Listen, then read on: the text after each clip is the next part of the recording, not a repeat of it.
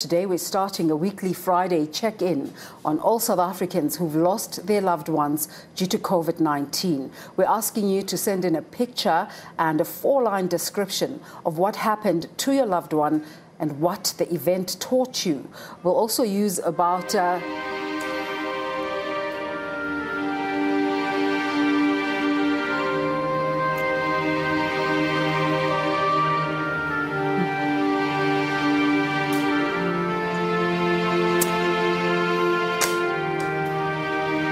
I was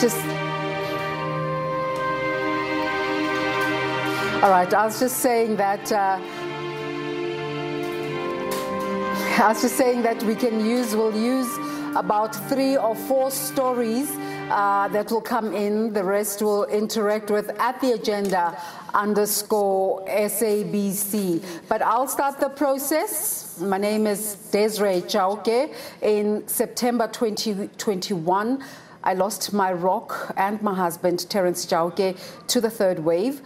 This following a 2.5-month hospital ICU stay where he was unconscious for a full month.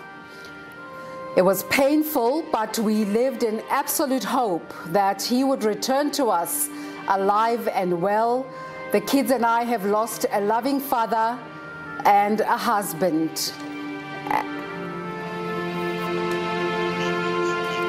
And that's the format we'd like to keep, so we're inviting all of our viewers every Friday to send us a picture of your loved one and a story about how you have been affected. We'll be taking a look at some of those submissions sometime in the show.